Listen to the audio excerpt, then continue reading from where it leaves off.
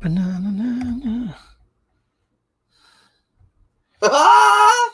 Oh my god. Okay, I'm live. Oh, you are? Oh, sorry. Yeah.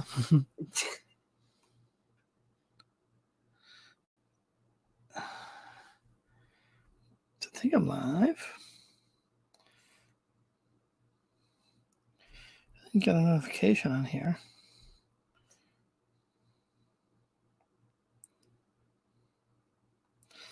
There it is. But it takes forever to send out the notifications. Okay. All right. Wait for people to filter in. Dun, dun, dun, dun, dun, dun. All right. People are starting to filter in. Let's put this on top chat. No live chat. All right. Hello, Tokwitch. How are you? Opal Owl, how are you? First few in here.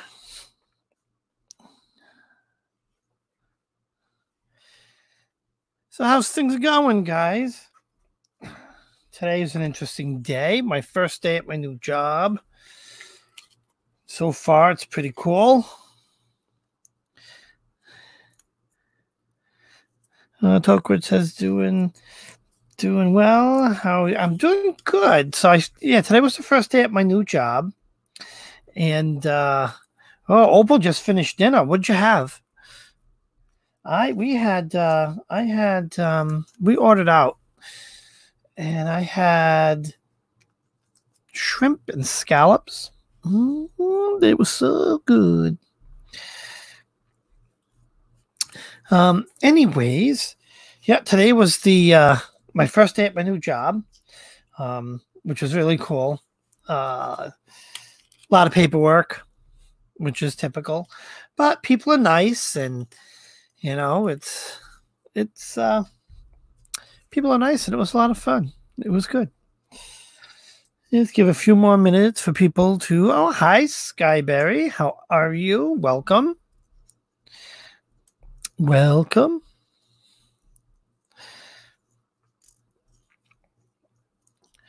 Let's give it a few more minutes, and then we'll start. And I put a bookmark in my Kindle, so I know I wouldn't repeat anything. Hi, Skyberry. How are you? Opal had noodles and shrimp. Oh, that sounds good. Noodles and shrimp's always good. We have noodles. And I had steak with mashed potatoes. So good. So good. He's so adventurous. Oh my god. Oh my god. I look so cute today, don't I? With this shirt. Oh, cute. I've been rocking the white, looking all pure and innocent and spiritual. My aura is like glowing, radiant white. It's glowing, radiant. It's blinding. It's blinding. His head's so large. Oh, he did have hair on my nose. You did. That's great. Anyways, hi everybody. Hi Skyberry. Hi Opal. Scroll up. I can't see who else is in here. Let's see. We have Skyberry. We have Opal. Hi Kelsey. Kelsey. Oh, hi Tokwitch. Tokwitch. Yep. That's it. That's it. For now. For now. All right. Well, I'm going to get started. Just like class in the real life, you got to be on time.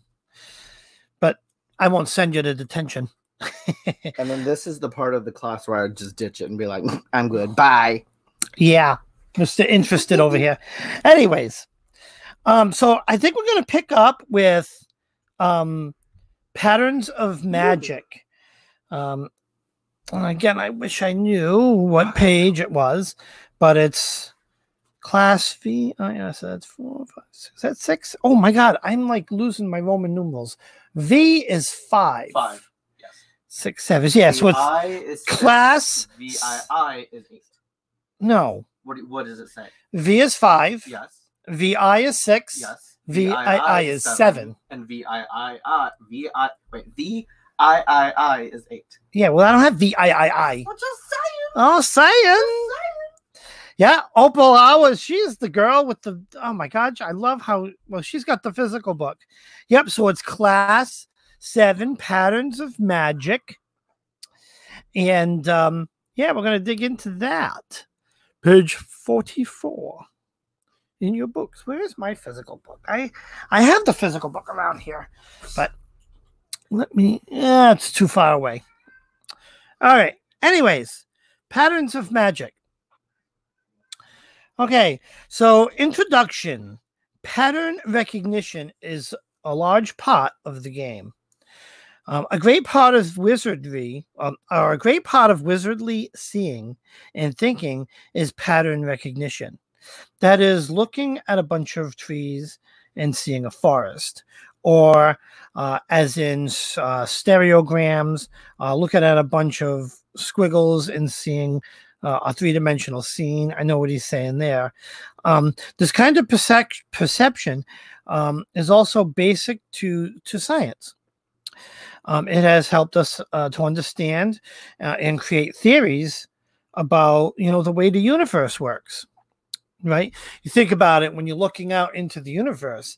I think it's just to kind of give that, the patterns, it gives that, to me, it gives that illusion of depth, and it gives it, perspective, right? And that's like when I look at the stars at night, right? It's not a big flat canvas. There might be a star here and a star here.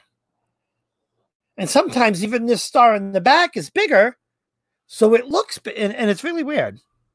And then, and there's a couple of examples of patterns in the book, the tree of evolution, right? Or a DNA molecule, which is that spirally thing with, little ladder rungs.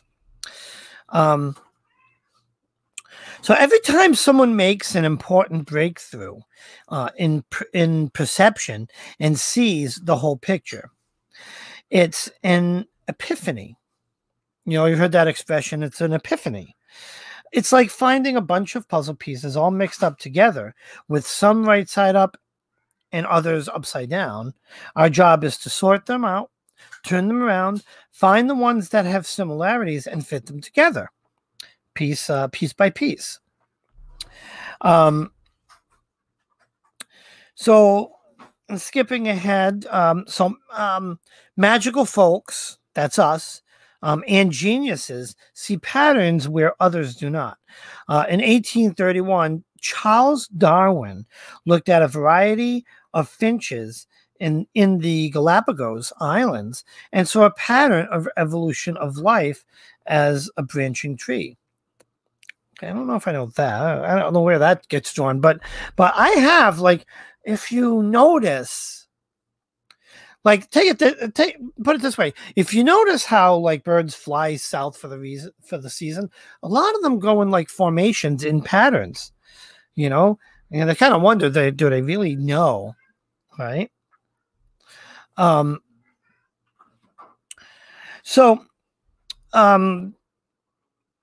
Natures have symbols too, found in many underlying patterns of structure. One of the most important is the spiral. It is found everywhere from DNA, from the DNA molecule in the body, through the arrangement of leaves and seeds and plants and flowers. The shells of snails, are spirals. Tornadoes, hurricanes are spirals, all the way up to the shapes of galaxies, which are spirals. Whenever you look, the spiral or another pattern is present. We'll discuss some of these patterns more in detail. And in the book, there's examples of, the DNA, the DNA molecule is a spiral, and galaxies are spirals. So it's interesting. It's just patterns. So the book goes on to talk, like, lesson 2, patterns, divination, and holographic universe. And there's a couple of things in here, like you can make a divination box. So we can't really do that online. So we're going to kind of skip ahead to the next section here. And we're going to talk about metaphysical concepts. So that's a few pages ahead. Again, I don't have the pages, but skip ahead and you'll see, I think it's meant to be lesson 4, but they don't have lesson in front of it. But it's it'll have a form in front of it. And it's the glossary of metaphysical concepts. And we'll talk about some of these. So just as in science of physics or anything like that, the realm of metaphysics also has its own vocabulary. Here are a few important terms and concepts you should know. The word metaphysics, it means beyond physics. The study and philosophy of the relationships between perceived reality and the deeper underlying universal reality and principles. Mundane. Mundane, we use mundane to describe worldly, sacred, sacred's, the book says especially imbued with the essence of divinity. Profane is the opposite of sacred. The word occult, it's means for hidden. Mysteries, things that can only be known through experience, and which cannot be communicated verbally or in writing. Such are often conveyed as part of an initiation. Initiation, that's a ritualized transformational experience that introduces one to a new reality. Esoteric, I use that word a lot. Esoteric is hidden, implicit, experiential, and inner. I also think esoteric is kind of higher, like esoteric knowledge. It's mystical, mystical. Exoteric is obvious and explicit. So it's the opposite of that, right? Esoteric is that we know it's there, but is it, can you put your hand on it? Is it tangible? Is it tangible? Thank you. Is it literal? Esoteric is not literal. Exoteric is the obvious. It's what's right there in front of you. Arcane or arcana, secret, and mysterious. Another word for all things esoteric and occult.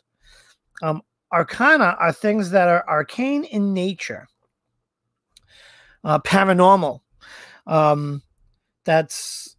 So it's defined as alongside. Why do you have this aiming this way? I don't like it like that. There we go. They define it as alongside normal. I like to add to that. It's it's abnormal, right? It's not every day. Supernatural is another word. What is supernatural? That which apparently goes beyond experience or existence in the natural world, or cannot be explained through known natural laws. All right? Supernatural. Anomaly or anomalous, we know what that is. It's just something unusual. Archetype. The basic pattern or idea in the collective unconscious from which all things in the same class are representation. Okay. Well, that one kind of throws me a little bit. Path, that's a method, a system, or an approach to magical or mystical knowledge. Adept means arrived or you become adept at something. Mystic, one who pursues the philosophical and spiritual side of magic. Enlightenment, that's a state of deep and total awareness, experiencing constant connectedness with all and everything. And there's a few more. If you have the book, you guys can kind of go through those on your own. All right. I want to move ahead to where it says course 2, nature. So I'll give you, so kind of flip ahead until you should see this. It's got a picture in it. Oh, there it is. A picture of, looks like a woman holding like a Christmas ball or something. All right. There we go. Page 47. Opal's good at following along. She's going to post those pages for us. All right. Course 2, nature. And it says natural mysteries. The most beautiful experience we can have is the mysterious. It is the fundamental emotion which stands at the cradle of true art and science. Albert Einstein. Introduction. Life, universe, and everything. Throughout the ages, wizards, philosophers, and scientists have sought to understand the great mysteries of life, the universe, and everything. Wizards work with energy, which is information. Right? It organizes itself into patterns and does not exist except in dynamic relationships. By being able to sense and understand these patterns, a wizard can position him or herself to be moved in a desired direction by the unfolding flow of events and still be able to alter the flow through his conscious perception. Remember, we spoke a little bit, Pat, in a previous live lesson that, how wizards visualize conducting magic is more like changing the outcome through manipulating the probabilities. It's kind of shaping a path, if you kind of, if that makes any sort of sense.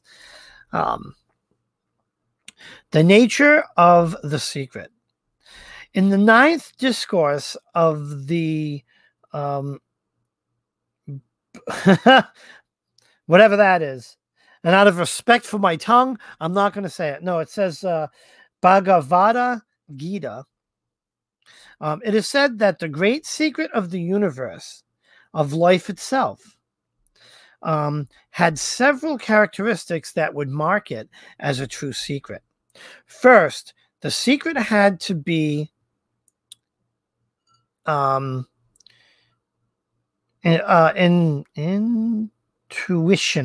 intuitional. That is capable of being known by anyone wishing to know it, and not dependent upon outside teaching or being revealed by an adept. So what we mean by that is intuition is kind of like what comes natural. What comes natural? Here's an example. When doing card readings, I read intuitionally, meaning I don't memorize what the cards mean. Some decks I don't even open the book up to see what the cards mean. I just look at the pictures and they speak to me intuitively. So that's intuitional. That's one of the natures of the secret. First, the secret had to be intuitional.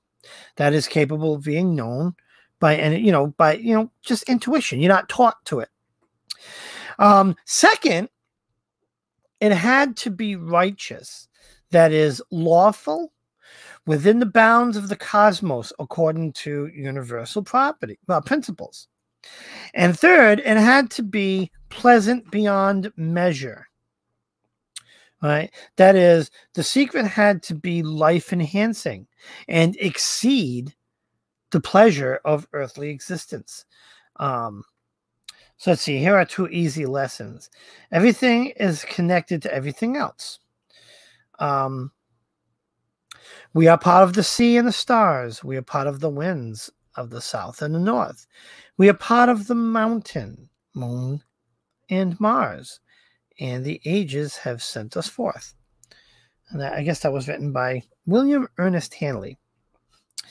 Okay, so all of it, every atom and every cell in your body, you and your family, friends and neighbors throughout the world, every living creature and plant upon the face of the earth, every planet, moon, and comet in the solar system, every star in the Milky Way, every galaxy, the vast infinite universe are all connected into this great web of unity, or one great universal internet of space and time, matter and energy. It's, yeah, I think it's when I refer to the universe, the universal energy, that's what we're talking about. This interconnected web. We are all connected together, whether we realize it or not. You know, it's not just the people, it's us and objects and you know, us and other animals and everything, every atom. We're all connected by this energy. Lesson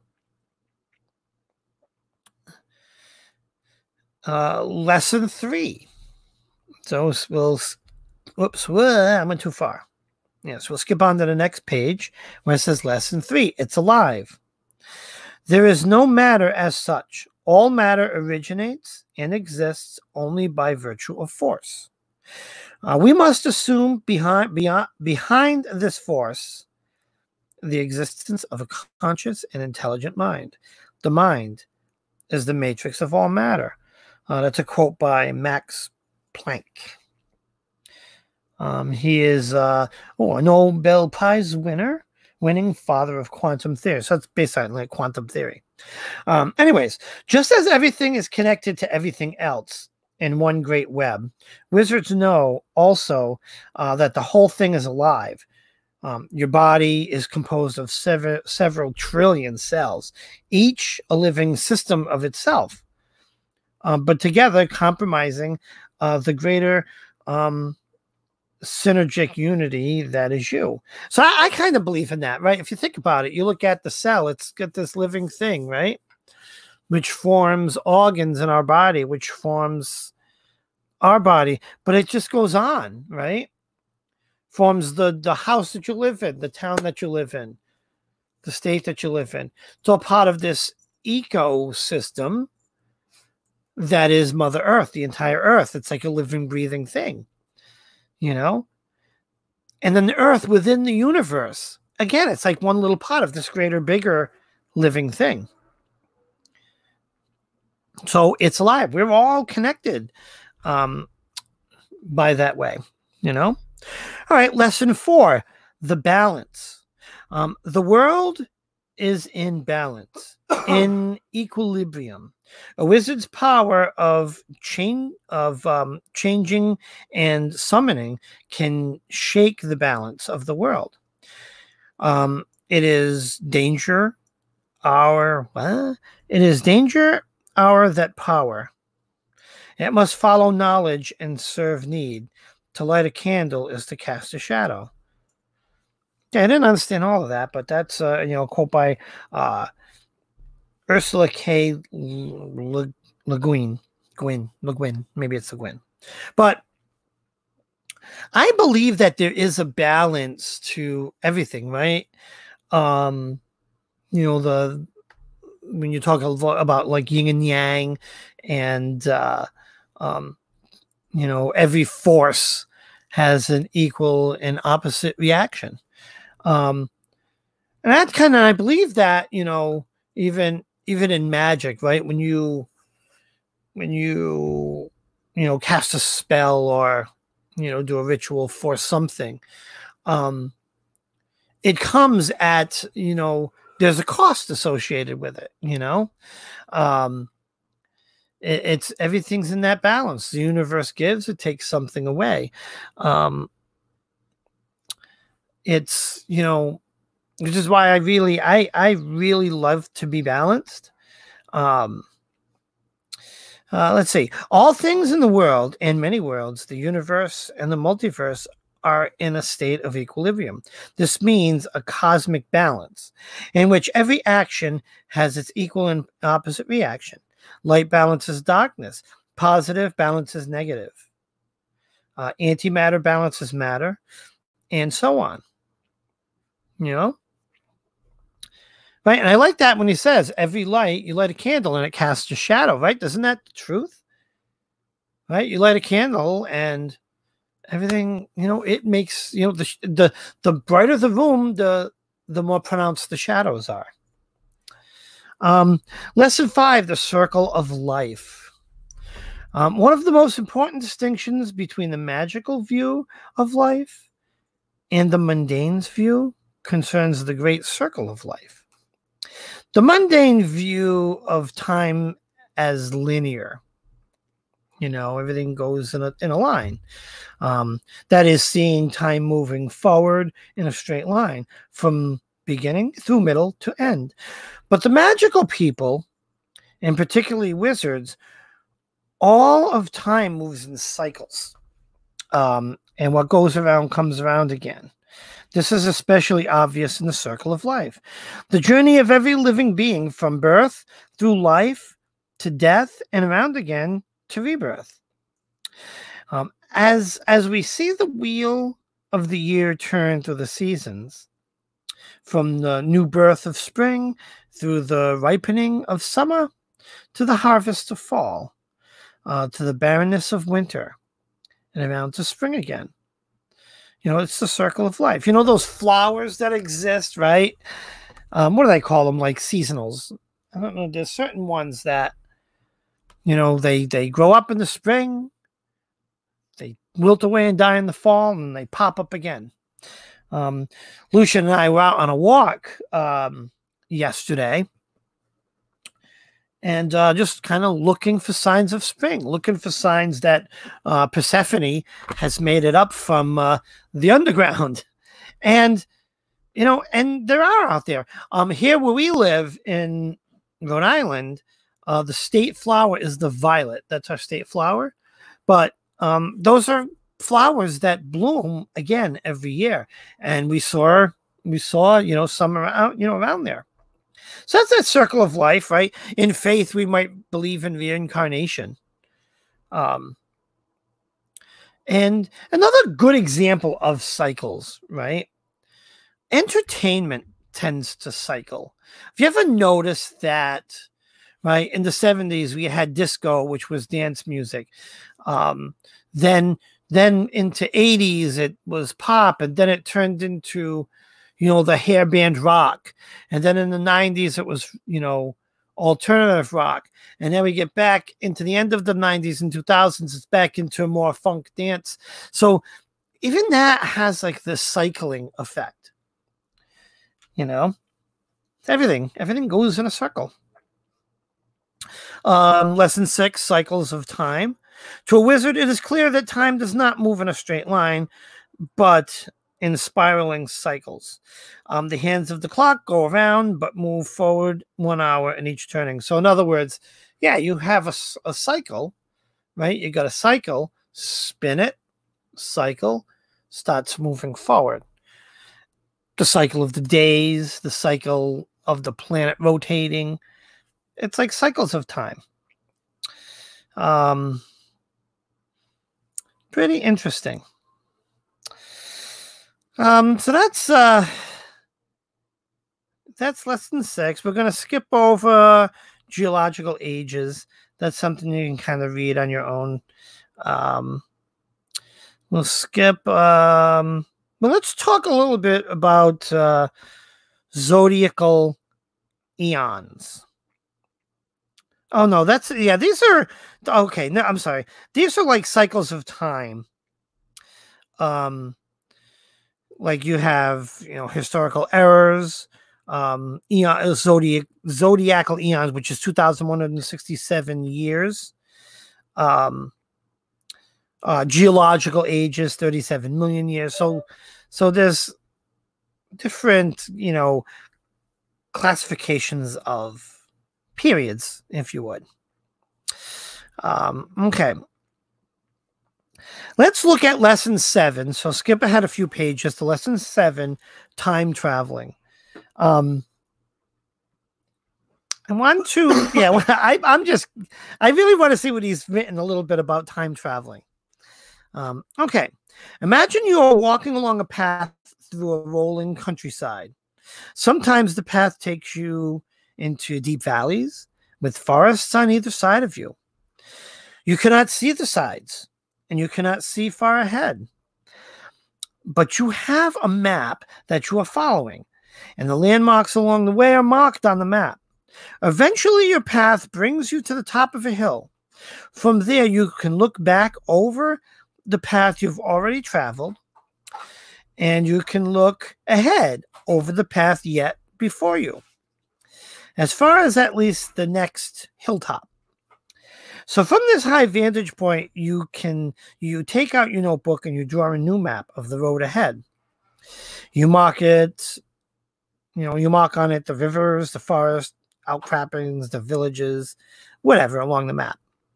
This is how your path through time appears to a wizard, as the various cycles of time turn and turn again. Kind of, sort of. I think of it as a little bit different, because the only time or period where I, have had like premonitions or revisited places in the path is kind of through astral travel or through deep meditation, and or even journeying. We talked a little bit about that.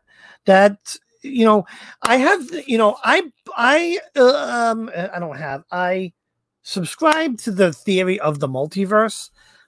This is kind of going off the book a little bit. But what the multiverse is that at any point in time, there's another reality. There's an infinite number of different realities, all in threads across the existence, right? And you move back and forth in these threads. So, when you hop to another thread, if you would, think of it as a rope. You know how you have a rope and it has different little, if you look at it closely, different little threads in there? That's kind of like how I view the multiverse.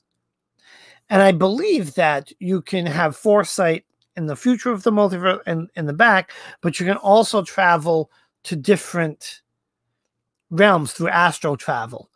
That's kind of what I believe astral travel is. Kind of interesting. All right, we're going to skip ahead. And let's see. Let's see where we want to go. Give me a second. There's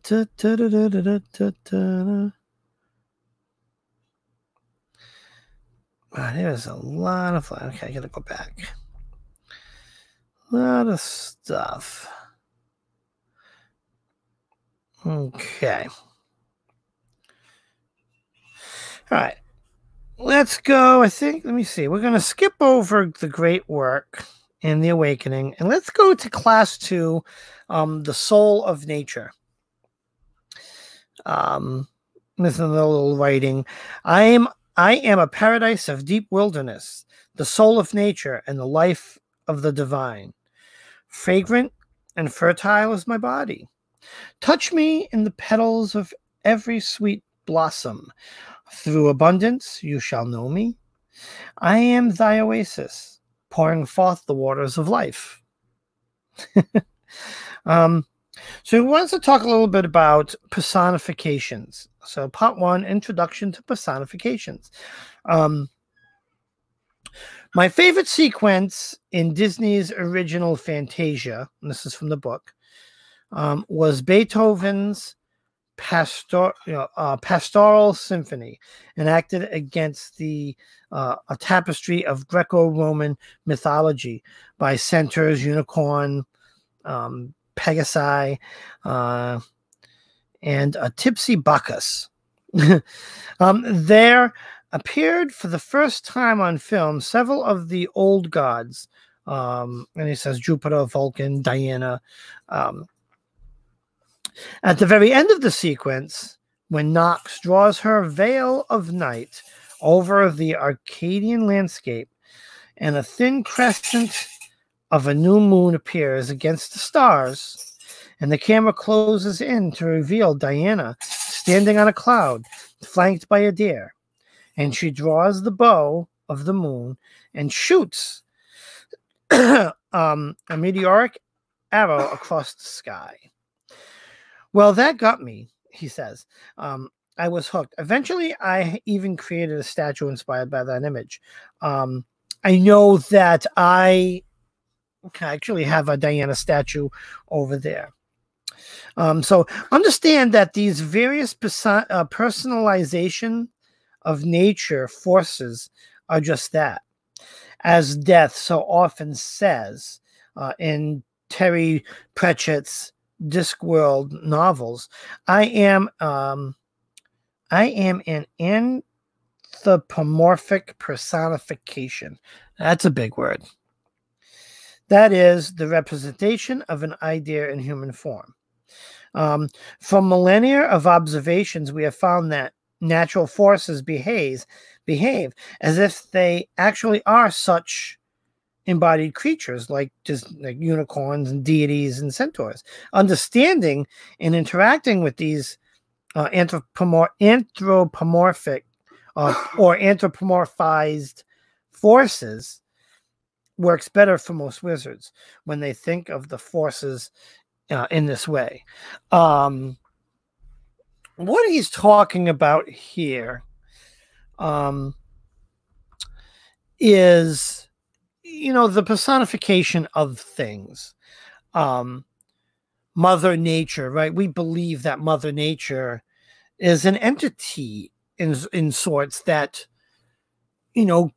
controls nature on Earth. Right? Even some of our Greek gods or Greco-Roman gods, will affect the, what we see, right? Poseidon causes the storms at sea.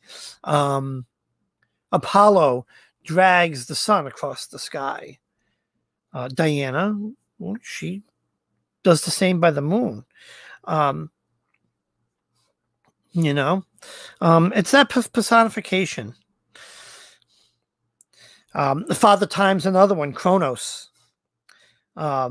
Right? He's, the god or the one in control of time.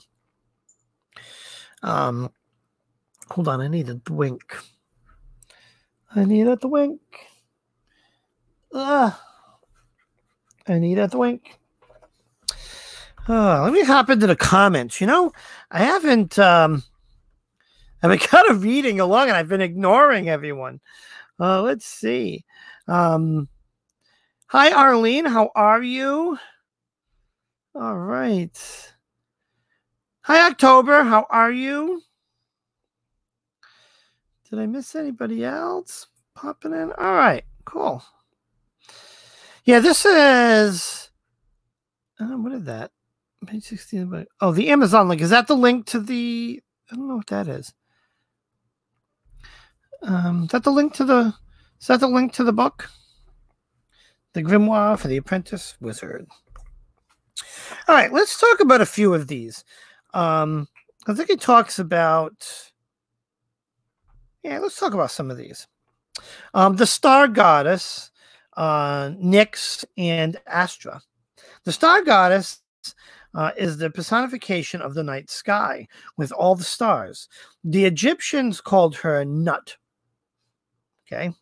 The Greeks, she was, I think it's pronounced Nyx. To the Romans, Nox, from which we get the words equinox and nocturnal. Interesting. And we call her night. Right?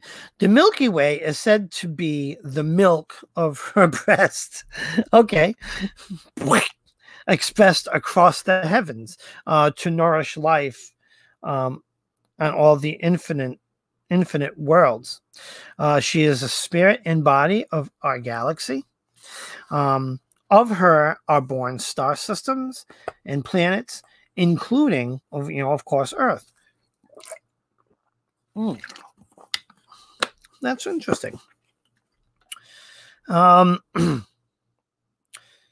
So let's see. The original name, now we'll talk about Astra. The original name Astra is the root of many names, for the goddess of the evening star, or literally Eastern Star, Ishtar, or or Esther, Aster, or there's a bunch of different examples.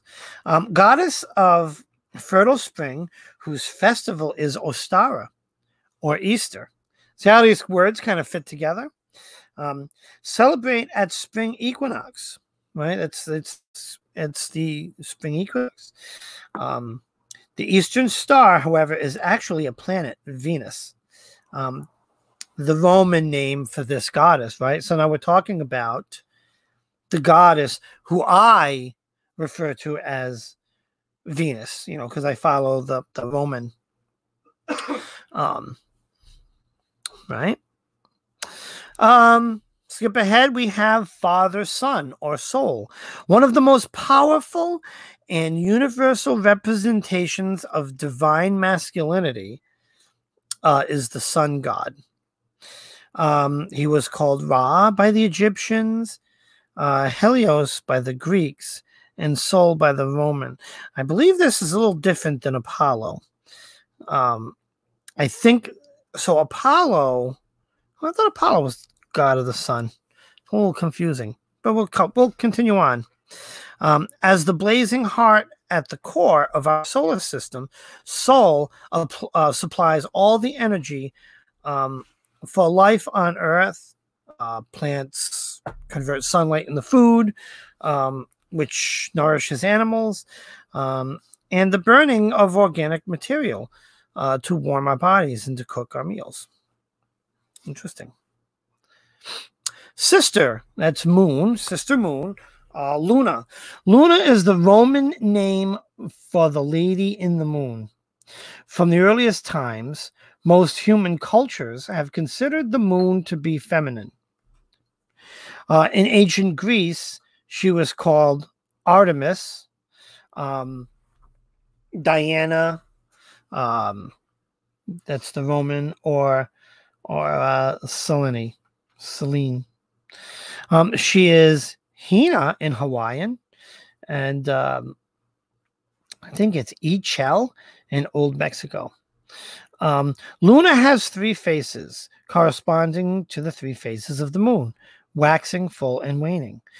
She is thus identified as the triple goddess, maiden, mother, crone, corresponding to the ages of women. Right? Interesting. And as the moon controls both the tides of the sea and the tides of women's bodies, she is seen as goddess of magic and mystery. She's worshipped by witches everywhere, who gather in her name at the full moon. Interesting. That's the goddess of the moon. So this kind of goes a little bit, I don't know what pantheon, so I kind of get a little bit confused with the sun god, because, oh no, wait a minute. Okay. I didn't read on. Some of the many sun gods worshipped throughout the world have included Apollo in Greece, brother of Artemis. Okay. Yeah, so I guess what he's doing here is covering different pantheons. But I'm going to kind of talk about it in terms of the Greco-Roman, because that's, what I follow. So yes, sister moon, it's actually, to me, it's sister moon, brother, son, both children of Zeus. All right, moving on. Now, here, we'll go on to lesson 3, Mother Earth and her children. So we all know Mother Earth, or, Gaia. So it begins. Let's read. So begins the Homeric hymn to Gaia, the Earth Mother.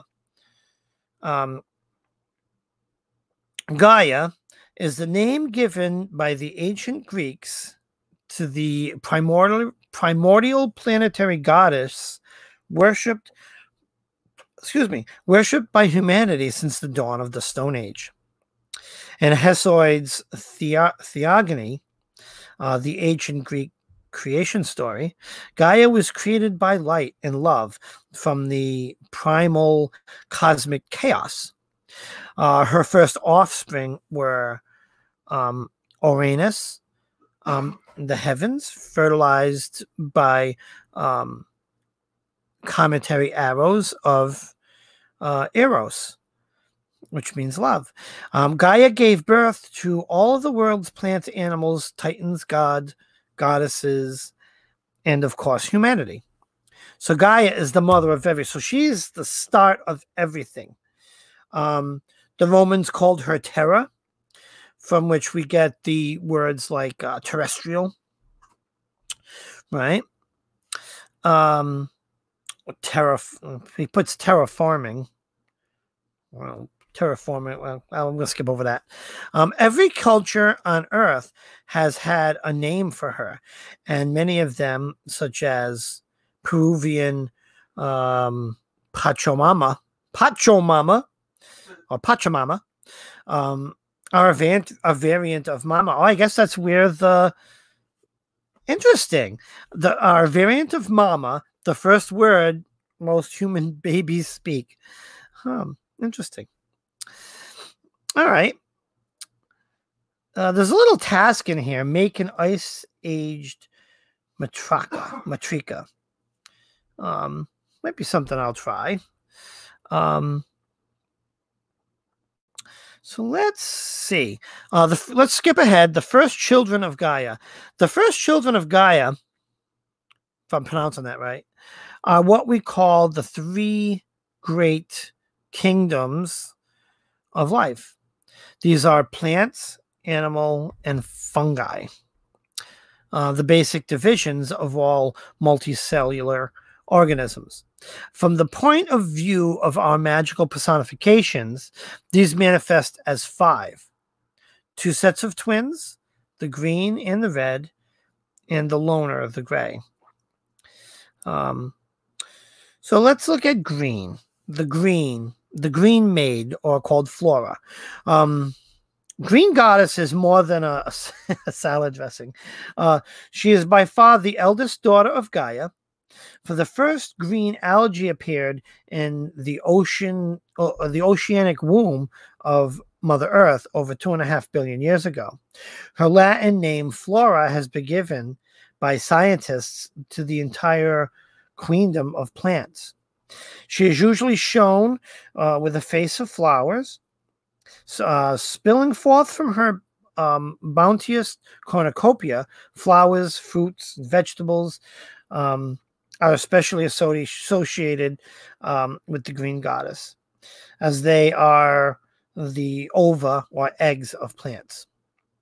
Like the green man, the green maid also undergoes the annual vegetation cycle of birth, life, death, and rebirth. From the planting through the harvest and then back again to the season of planting. It's that cycles again, right? And we'll talk a little bit about the green man, who is Floras. So we got Flora and Floras, the green man. Floras, or the green man, is the masculine aspect of the vegetable kingdom. He came into being with the first sexual differentiation of plants into male and female around 300 million years ago in the form of the earliest seed-bearing plants, or conifers, as they call them. Florus is the pollinator, and the seeds and grains are associated with him. As the garden god, he is a generous spirit of vegetative fertility who teaches us nurturing and sharing, providing bread, juice, wine, from his body and blood for our tables. You know, I guess all of that comes from a sort of seed, if you kind of will. And there's task, the green mask. We're going to skip that. Let's move on to the red maid, Fauna. Fauna is the Latin name for the queendom of animals. I guess that's, you know, you see, you get, you know, terms like fawn. I guess it comes from, kind of similarity there. Anyways, she is the wife of Faunus, as we probably will learn in the, you know, the next few minutes, but the wife of Faunus and the feminine personification of the spirit of all animals, including humans. She's called the Red Maid because of the red blood coursing through the veins of animals. Fauna is the lady of the beasts. All right, and then we'll move on to Faunus, the red man. Faunus is often called the Horned One, or the Horned God, or Pan.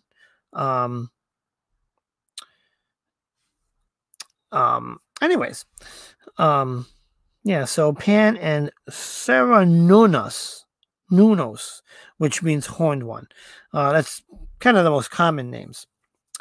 He is the masculine personification of the spirit of all animals, and thus he wears their crown of horns. Okay, so that's where the horns come from. Faunus is the god of fields, shepherds, and prophecies.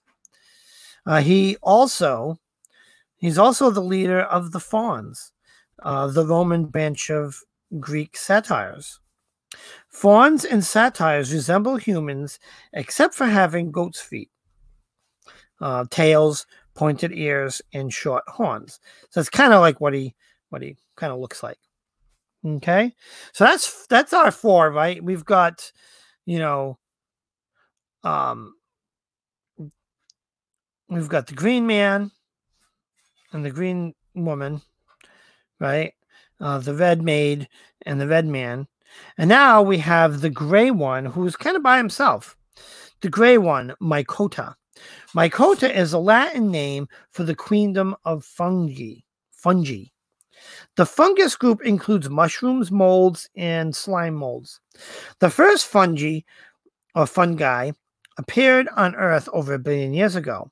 Unlike flora, Mycota cannot turn inorganic substances into food, but can only live off of other living things, either as parasites or saprophytes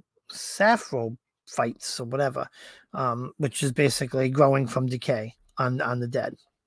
Mushrooms are the only tiny fruits poking up from intricate networks of fibers that spread underground over huge areas. So underneath the ground is like these fibers, which is where, you know, how they're all connected. These fibers are called mycelium, and they very much resemble the nerve fibers in the human brain.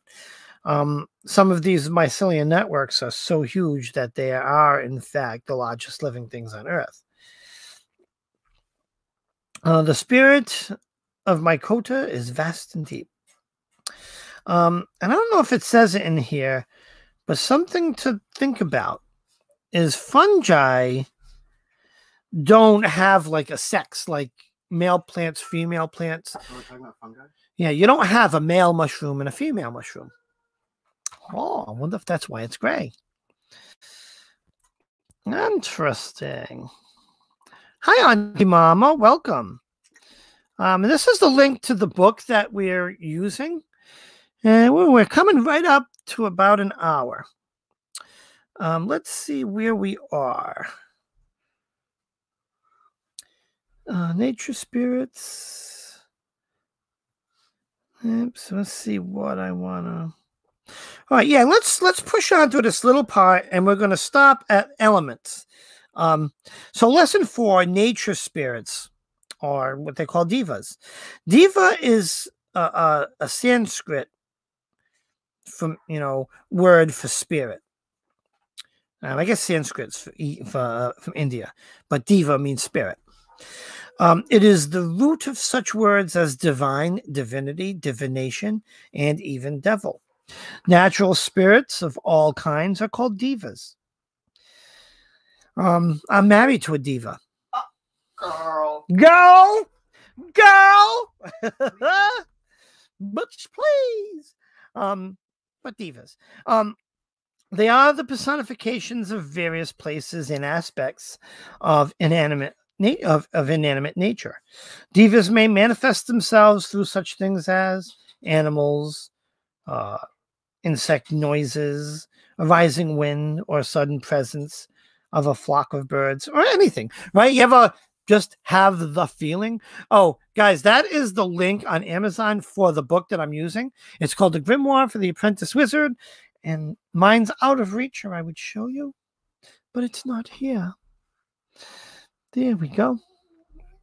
Anyways, right? You ever have that feeling that you're being watched? Right? As you improve on your skill of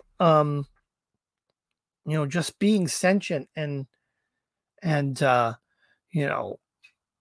opening your mind up, through meditation, to the things that are out there that can't be seen. You'll feel, right, the spirits, because I do all the time. I feel when something divine or something spiritual is nearby. All right, so let's move on. Nymphs. In ancient Greece, such divas in the feminine aspect were called nymphs, a word meaning young girl, bride, or nurse. They are invested with magical charm, beauty, and often supernatural powers. As the female spirits of the pulsing life of nature, the nymphs were often the companions of the lustful satyrs. Nymphs belong to the oldest and deepest layers of Greek mythology, populating seas, rivers, springs, trees, forests, mountains, all over the place. Right? So you heard of nymphs and what are the other ones? The male ones, nymphs and satyrs. Right? Oceanids are nymphs of the ocean and the daughters of Oceanus. Nereids are another family of sea nymphs, the daughters of Neros, the wise old man of the sea. I don't know how to pronounce that. Naiads are the nymphs. It could be naiads. Are the nymphs. Where is it? It could be naiads. Are the nymphs of running waters, rivers, streams, and springs. Oreads or Oristades are mountain nymphs. Dryads or hamadryads are forest and tree nymphs. Each has her own tree, and they live and die within their trees. And then we've known about fairies, or the fairy. The word fairy or fairy comes from the Latin word feta or fata, fate. Fetas were three goddesses who visited newborn children to determine their destiny. The word became fey in Old English, meaning enchanted or bewitched. And fey became fairy, which meant both the state of enchantment and the enchanted realms. There are many kingdoms of fairies with quite different origins and characteristics. Some, such as elves and pixies, are believed to have originally been ancient races of flesh and blood people. Then there are the nature fairies, who are divas very much like the Greek nymphs. Many nature fairies manifest as the spirits of particular flowers or other plants, much much in hamadryades. Plants much in hamadryades. I don't know what that means. Anyways, as such, they often have wings of flower petals, or of butterflies, or other kind of insects that are associated. Some are associated with mushrooms, especially those that grow in a ring. Okay. Most fairies have powers of some kind. They can bring good luck, or bad luck, or ill. Some are kindly, others quite wicked. But all of them are tricksy and need to be treated with the utmost respect. Thus, it is customary to refer to them as the good people, or good neighbors, or gentry, so as not to offend them. I should heed this. I actually have a fairy that kind of haunts me and has kind of played tricks on me for a big part of my life. And I call her the Gone. And I will come home and I'll take my keys, and I have a drawer that's one of my altars, and I put the keys in there, and I know I do it every day. And I'll wake up some mornings, and that's when, this trickster wants to play tricks on me, and the keys won't be in there. And I'll be searching high and low, and I'll go from the front of the house to the back of the house. And when I go back to the drawer, the keys will be back in there. This is the life of a wizard. All right, we're going to wrap it up there. Let me put a bookmark here, and we're going to pick it up next week with talking about elements. We'll talk about some of the elements and elementals, earth elementals, air elementals, water elementals, lots of good stuff. All right, so that's where we're going to leave off. That was, because we've gone about an hour. And I know, I know when it comes to learning, after about an hour, you start hearing Charlie Brown's teacher. Wop, wop, wop, wop, wop, wop, wop, wop. So for the next few minutes before I end the live, I want to kind of open it up. I haven't done much paying attention to the chats here. I'll take a quick scroll back. Do any of you have any questions, or things you want to talk about? Opal says, I love the Fae. Yeah, I do too. They're just these little tricksters that are just out there to kind of keep us in check, I think.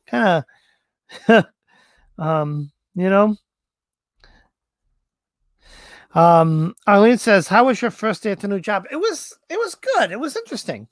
A really cool place.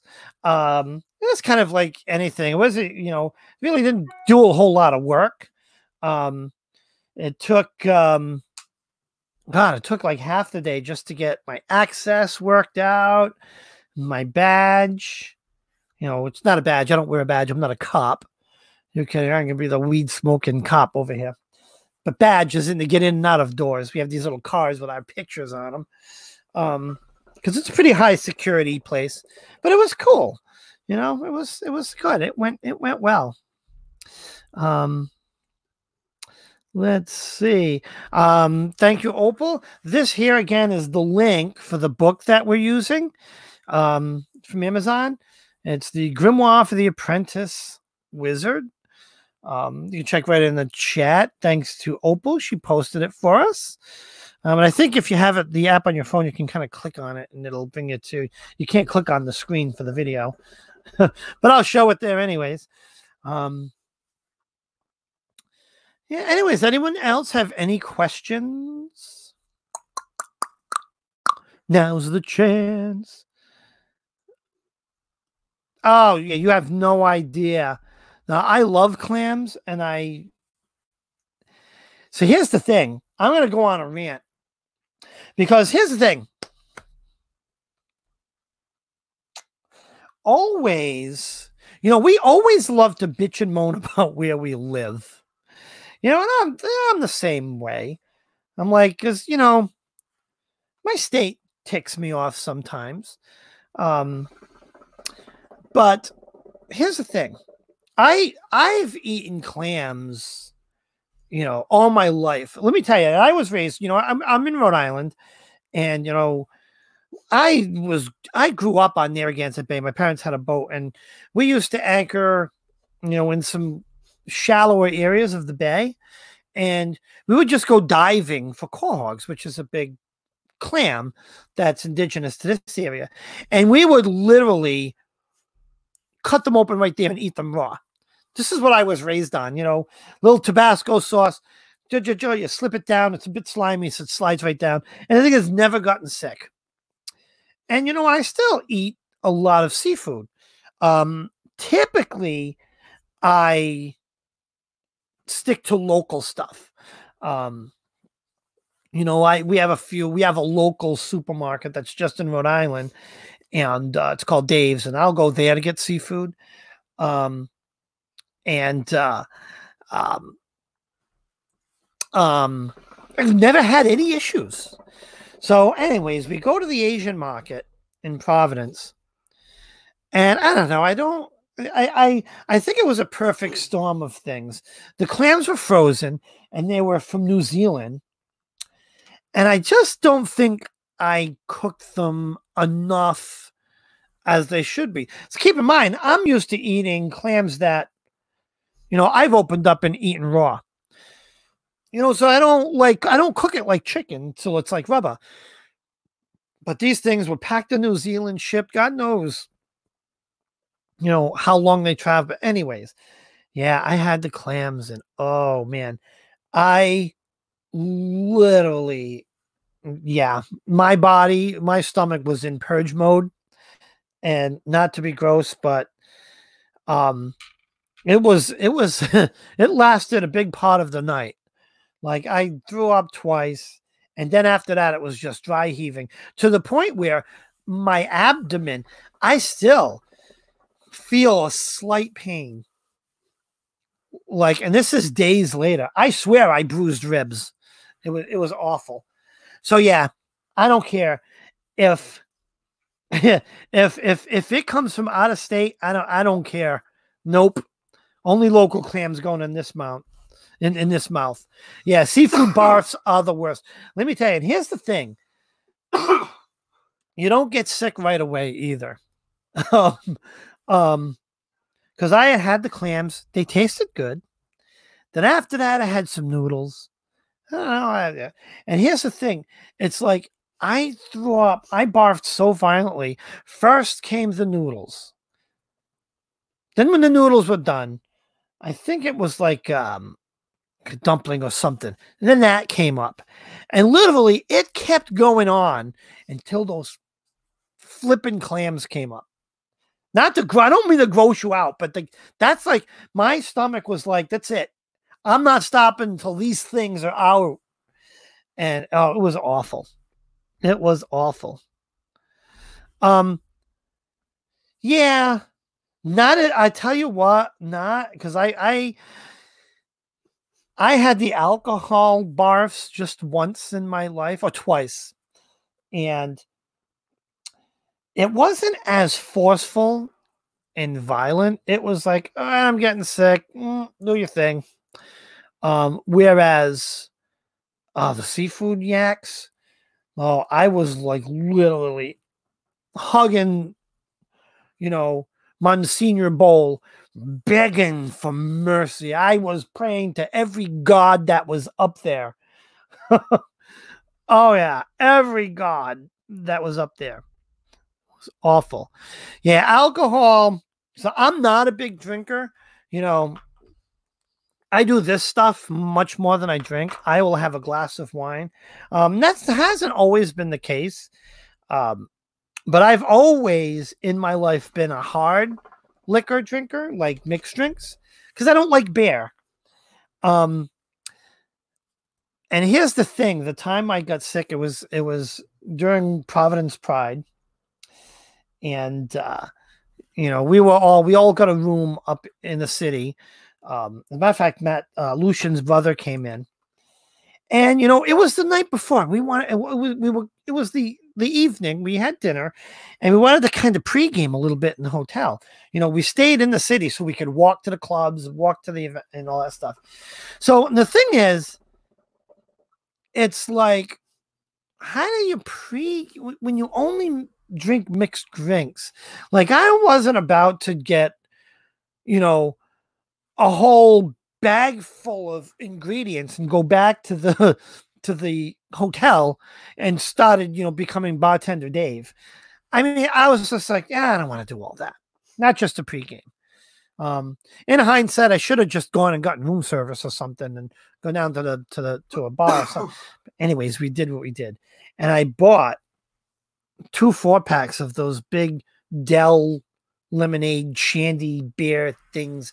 I don't know. Anything that's any sort of beer at all is absolutely disgusting. I think it tastes like carbonated urine. But I figured I was going to do that. It's like, all right. So I drank like 4 of these things. They were disgusting, but I was feeling good. But then we got to the block party. So Pride and I don't know if how local a lot of you are, or if you've ever been to a Pride celebration, but Pride in Rhode Island is actually a lot of fun. Not so much. I mean, the Pride event is fun, but the block parties afterwards, the clubs in the city, and I think a fair number of the gay bars anyways do this. They will just out in front, they will just block off the streets and blocks out where their club is, fence it off, and it becomes this massive block party. And there's a bunch of, you know, there's a few of them in the city that do that. Well, we went to the block party, and I'm doing Long Island iced teas. So here comes the old adage. Did you call me the M word earlier? No. Lies, Minelli, lies. Shush. Beer. So here's the adage: beer before liquor, you'll never get sicker. Liquor before beer, you're in the clear. So I guess what that means is, don't drink beer and then follow it up with mixed drinks, because you're going down. You're going down hard. Hard. Right? We should start a whole new series called Barf Talk. I'll always drink wine. That's it. Me too. But I'm not a big drinker, but I like my wines. And it's not I don't treat it as a party drink, really. It's just, I like a glass of wine with dinner. There's nothing better than, you know, a nice red wine with any sort of meat, steak, hamburger. Oh, I love my wine. Martinis. Yeah, I used to love martinis. Yep. All right. Anyways, guys, I think at this point, it's been an hour and 13 minutes. I thought I said this was going to be a short one. It wasn't too short. But we will end this here. And let me see what's next. Oh, well, now we're talking about drinks. Let's see. Wait a minute. What's this? Champagne at New Year's. I will drink champagne too. You know, I kind of put that in the classification as wine. You know, if people are doing like a champagne toast, I will do that. But Bailey's anytime. Bailey's anytime. No, it wasn't too long. I don't want to just throw too much information, because it, you know, it starts sounding like Charlie Brown's teacher. Wah, wah, wah, wah, wah, wah, wah, wah, wah, wah, wah, wah, wah, wah. All right, guys. What's coming up this week? Today is Monday. Tuesday, Hoodoo 101. Hoodoo 101, bitches. Yeah. We're going to be going over the laws of hoodoo. Cool. Wednesdays, I will be doing my readings Wednesday night readings. And Thursday, I will be doing my Santeria 101. And Friday, we will resume popcorn party. Yes, it has to happen. Sorry, I missed. I think I missed 2 popcorn parties in a row. Because I was sick and then you got Yes, that's right. Lucian was sick last, the Friday before last. And then, I was dealing with my food poisoning issue this past Friday. Terrible. Oh, wait a minute. Is next Thursday the 13th? Oh, baby. You mean Friday? Yes. You just said it's next Thursday. No, I'm sorry, next Friday the 13th. What the hell is wrong with me? I think my wizard hat's too tight. Yeah, well, we got to do something Friday the 13th. Let's line up a guest. Yeah. Yes. And that's your job. And we'll have a Friday the 13th spooky. I can hit the microphone with my hat. Can you guys hear it go clunk clunk? That's probably annoying. But yeah. That's that. All right, guys. Thanks for joining. And we'll see y'all at the next one. Oh, and I'll do the little video. I keep forgetting the video. Wait a minute. Where is it? That's banners. Oh, there it is. Okay. Bye, everybody.